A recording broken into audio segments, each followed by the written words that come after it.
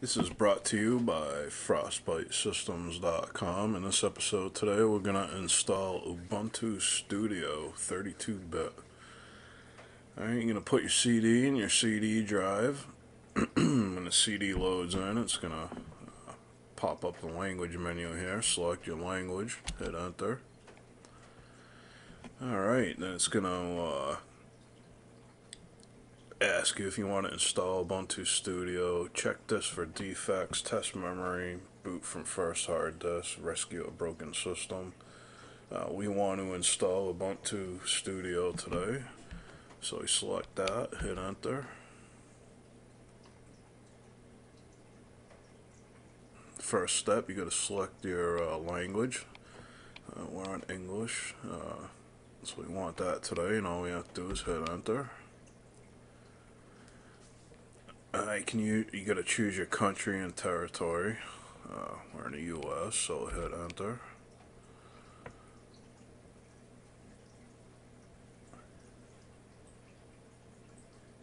Okay, it can detect the keyboard layout. You don't really have to, I just select no.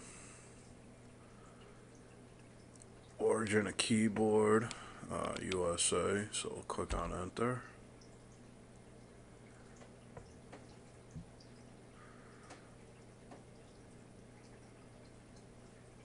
It's on USA, so we'll click enter again. Okay, now we're at the configure the network screen. It takes a few minutes to get to this point. You need to be patient installing this because you're not going to install this in 10-15 minutes like the other distros, and it needs to detect all your hardware and stuff like that.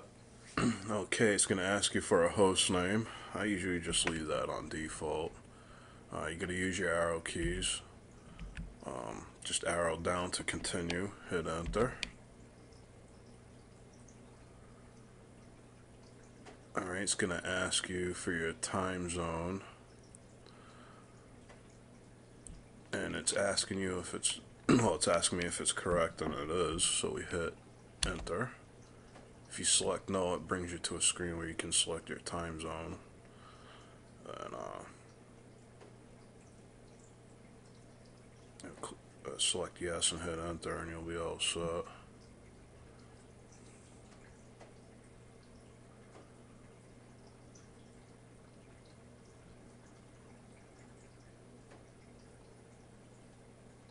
Alright, partitioning method. There's several ways of doing it. I always use the entire disk. You can do manual. You can set up an LVM or an encrypted LVM. As you know, I always use the entire disk, so I'll leave it on that. Hit enter.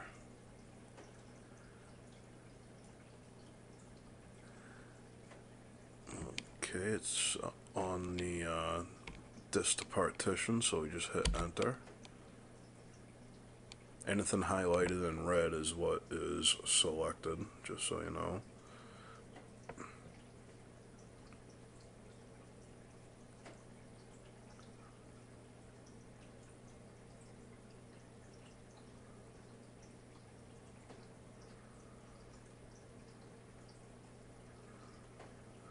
Alright, it's going to ask if you want to write the changes to the disk.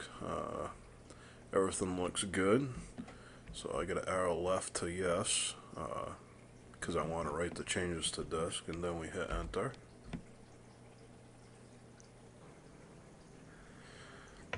Alright, and after the base system's installed, it comes to the setup users and passwords.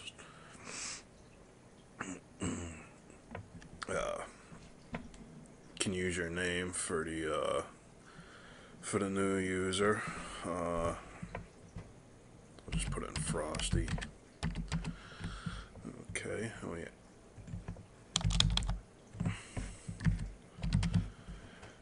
Alright, then you need the arrow down to continue. Click on continue. Okay, then it asks you for a username for the new account. And it puts in the previous name you used there. I'll just leave it on that. arrow down to continue, hit enter.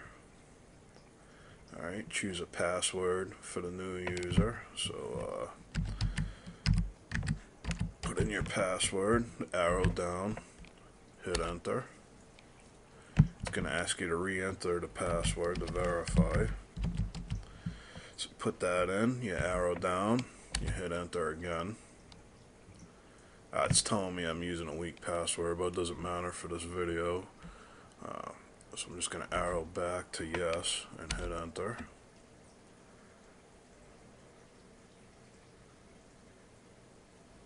It asks you if you want to encrypt your home directory. You can if you want to, but we're not going to do that today, so I'm going to leave it on no. Hit enter.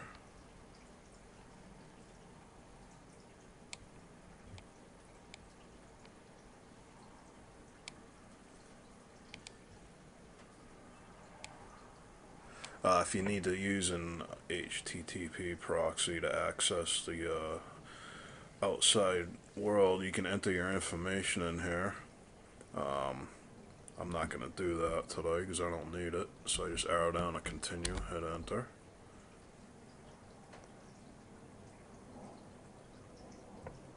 Alright, then after that, you come to the software selection screen. Only the core system's installed on there now. Depending upon what you're doing, you can select 2D, 3D creation and editing suite, audio creation and editing suite, LADSPA and DSSI audio plugins, video creation and editing suite. If you're just doing video or whatever, you can select just one thing for the videos, or if you're just doing audio, just pick all the audio stuff. But we're gonna select everything because I'm gonna do a tour video afterwards, and you'll be amazed at how much stuff this thing installs. Everything you can imagine for audio and video, it's gonna install. Alright, it's on the 2D, 3D creation and editing suite now. You have to hit the space bar to check it, and it puts a little asterisk in there. Okay, well, audio, arrow down to the audio creation, hit the space bar, LADSPA, hit the space bar, go down to the next one, hit the space bar. Alright, now that's going to install everything. All we do is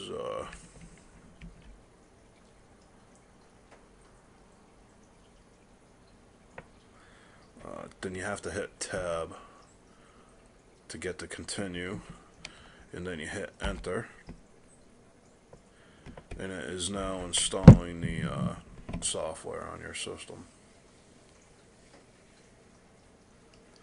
Alright, and after a little while it's going to ask you about configuring jacked. If you need real-time permissions, you need to enable them. If you don't wish to have them, you don't need them. If I remember correctly, you need them to cut down on latency. So we'll just enable them now.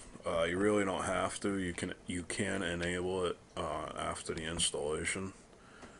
But so I'll leave it on yes. I'll hit enter. Alright, when that's done, you're gonna get the configuring the grub. Just leave it on yes, hit enter.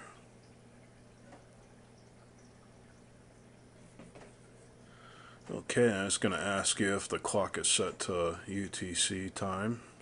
For me it is, so just click yes, hit enter.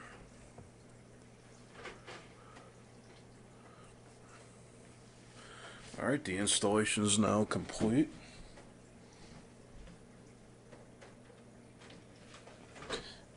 It will eject the CD, and all we have to do is hit enter. Alright, and then when you restart the computer, it's going to bring you into the username and password screen. You hit enter, then you enter your password, and then we hit enter again.